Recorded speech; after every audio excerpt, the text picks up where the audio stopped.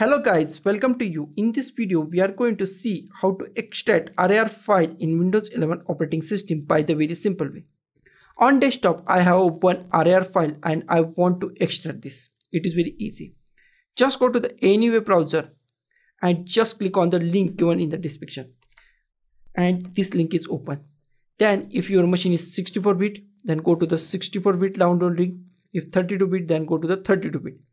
I go to the 64-bit. Okay, and just go to the desktop, save it, start download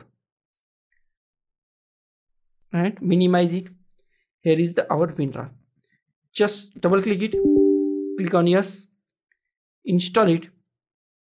Okay, now just click on OK, done. Okay, close this.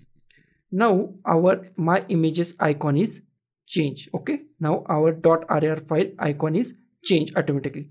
Then just right click on it and click on the extract file. Click on OK. Now here is the our my images file. Just double click.